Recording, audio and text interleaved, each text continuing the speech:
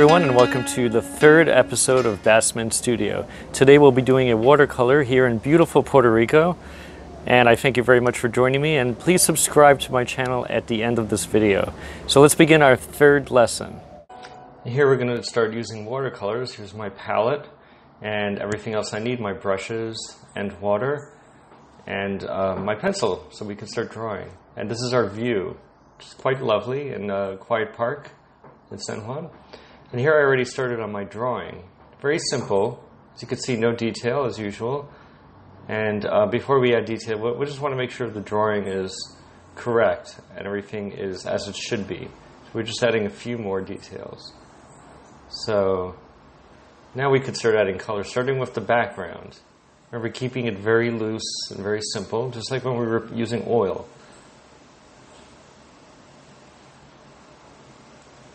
And very light.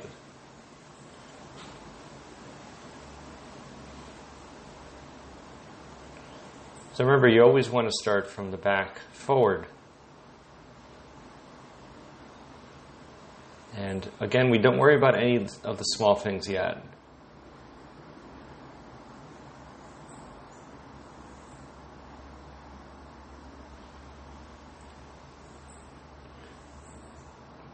And we're just going around the picture to put in the sky. And this is going to pull our drawing forward.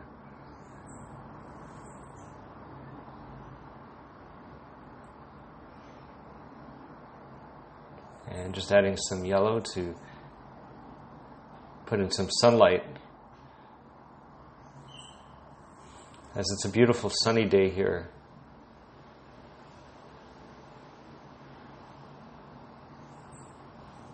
And now we're going to add, now again, starting from the back forward, now we're going to add some water. And of course, watercolor is it keeps you from adding detail very quickly, so you could keep it loose for a very long time.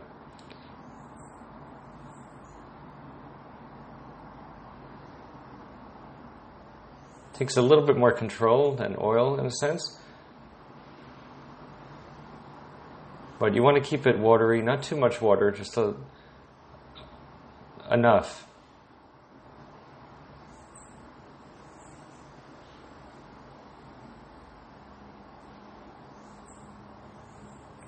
And you don't want to add too much water. If you add too much water to your pigment, it'll run.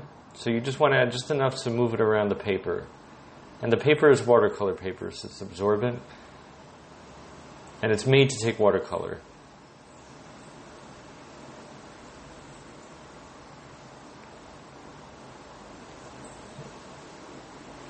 So it's just like painting in oil. The method is the same. So you just want to go all around your drawing, putting in color where there is no color. So again, what we call blocking in painting.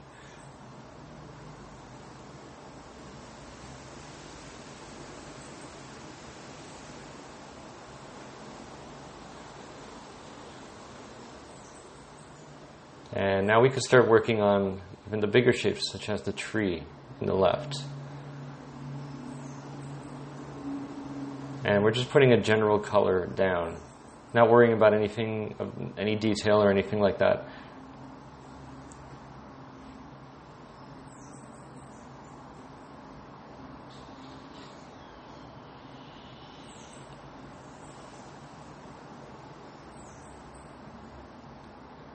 As you can see, I'm keeping it very loose.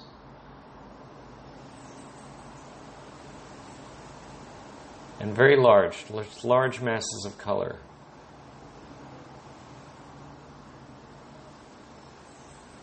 They may not be exactly the same color you see up there, but you want to get as close to the tone that you're seeing as possible.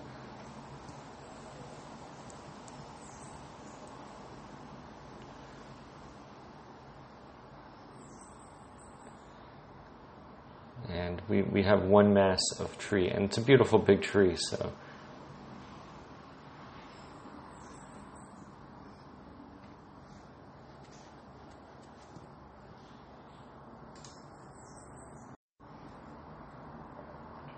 And we could also start working on the foreground. Again, keeping it just big masses of color.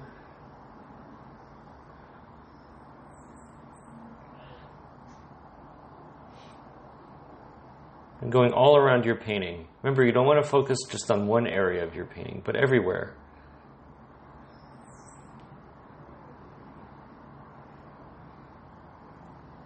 You can worry about the little things later. Just keep it very bold and very big. And here we can start working on the tree in the foreground.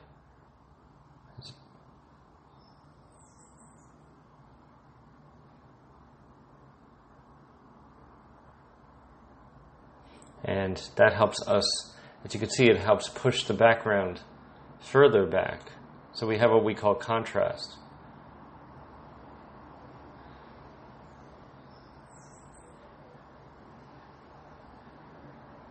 And again, we just keep it very simple.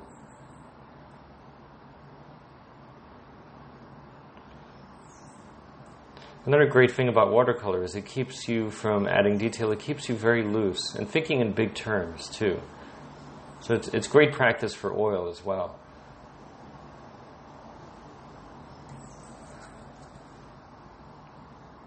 So in a way, it's also good to warm up with a watercolor before you start an oil painting. It's a good practice to do.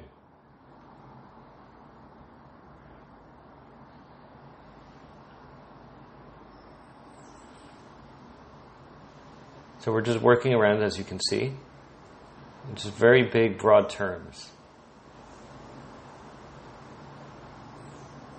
And we have the benefit today of it being very beautifully and sunny, so we don't have to worry about the light changing on us too quickly, so we have time to work on it.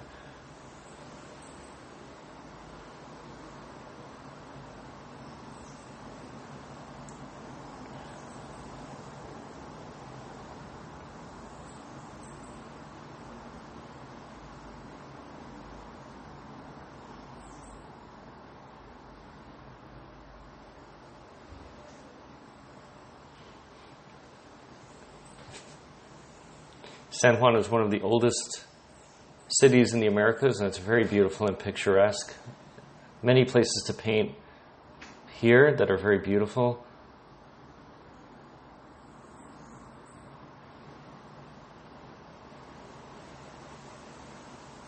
I'm always surprised myself that there are more people painting around San Juan when I visit. It's such a beautiful city.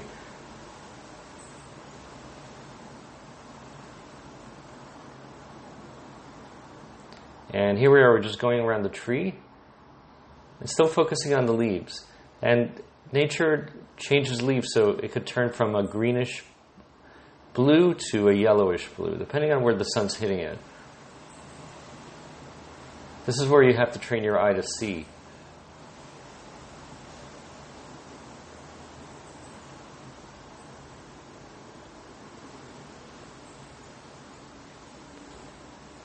And here I'm going around the trunk of the tree, or the tree branch rather.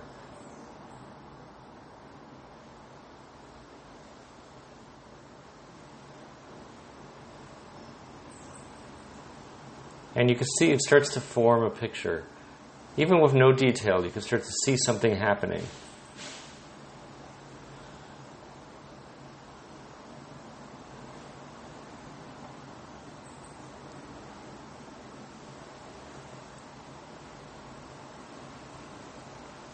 And see, it starts to form leaves of a tree in large mass.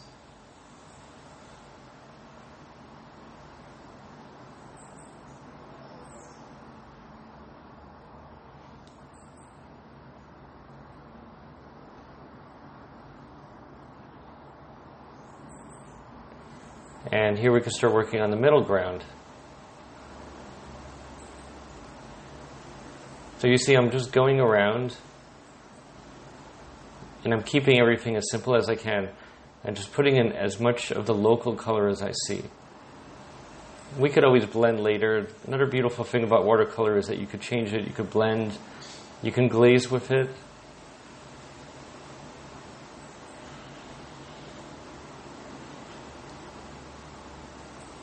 It forces you to keep everything very loose.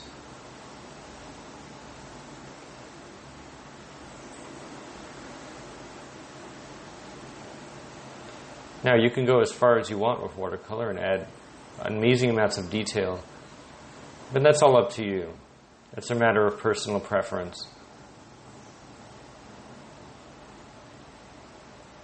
And here we're working on the middle ground, shadows caused by objects in the middle ground.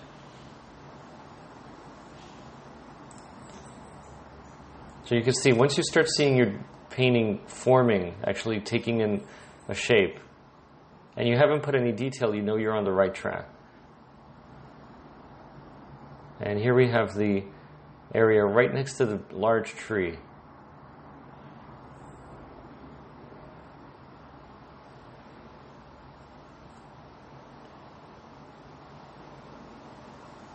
And as you can see, you could change the tone, as I just did, just by adding a little bit of yellow and keeping it very wet and very loose.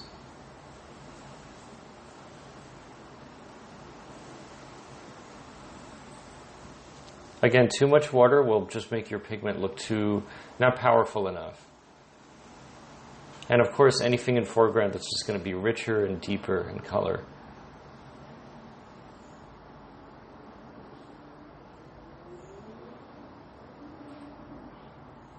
Now this is a very large watercolor, but it's always a good practice to do small little watercolors, just for practice, just to keep your mind sharp.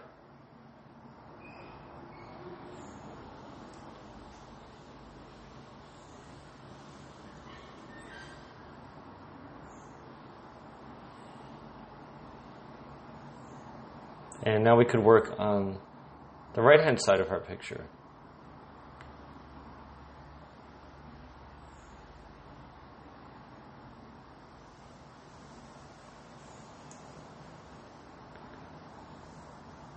So once you've done, just like as we did with the oils that we've been doing and the drawing, once you've done every basic shape,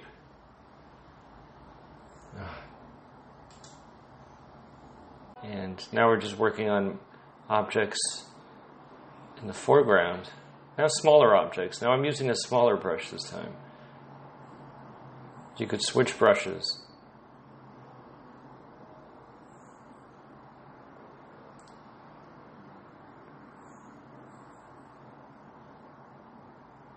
And this requires a little bit more control. So this is where you want to slow down a little bit. It takes a little bit of practice, but with practice comes patience and knowledge. So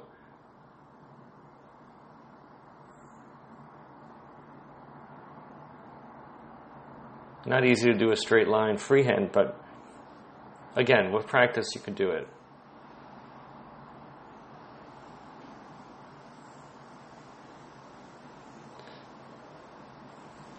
This is where we start working on the smaller things.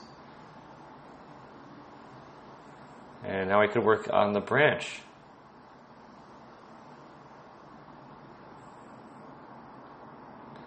Which will also help enhance the leaves on the tree.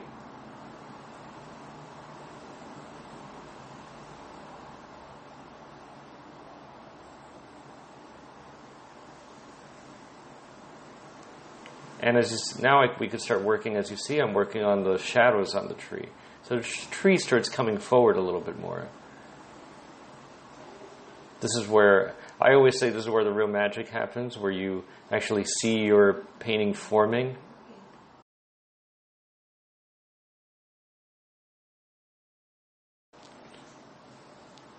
So this is where you start adding shadows. And we could also start adding the waves on the water. Anything to help it come forward, to give it more shape. And I'm using a thinner brush, because now we want to work on a smaller scale, so we're using a smaller brush. And now we're pushing things forward, pushing things back, etc. And also using less water. Use less water for more detail.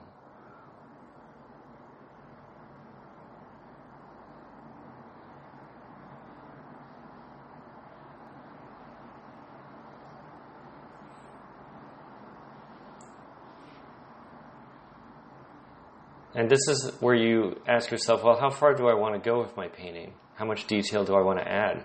You could always keep your painting very loose as you want. But you want to make sure that you're saying everything that you want to say in your painting. Don't stop putting detail just out of fear. Do it out of choice.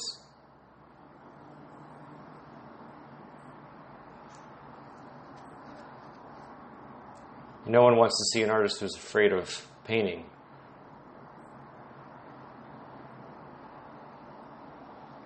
And here we're going to start pushing things even more so, adding more deeper color.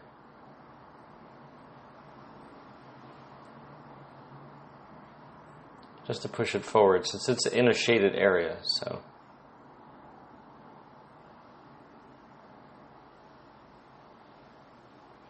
And I could keep working on the tree.